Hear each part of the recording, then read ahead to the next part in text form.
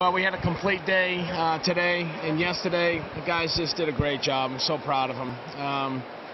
We came in here shorthanded, but the last week and a half, we never talked about it. We just talked about who the guys we had on the bus and who was going to be performing for us this weekend. We had some new people step up, and I'm just really proud. It's a very, very satisfying win considering the adversity we faced this week.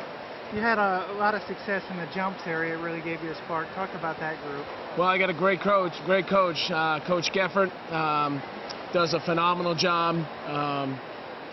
I'm really proud of Coach and how he handles his athletes, and how they step up in the big meets. There's not a better coach in the country in the jumps than Travis Geffert, and I'm really proud of him and the effort that our guys put forth in that area.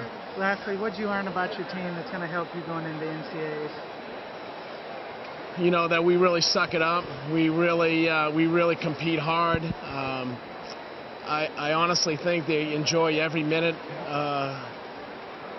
training and competing for this team. They especially love the big stage, and it doesn't get much better. You can't coach that. It does get much better. So. We're in good shape going into the national championship. We're looking forward to a week's rest and regroup and get after it at Albuquerque. But I'll tell you this: there's no better track meet in the country than the SEC championship. Nothing better. And to win 9 in a row as we have, it's a testament to how much our guys put the effort that they put forth week in and week out.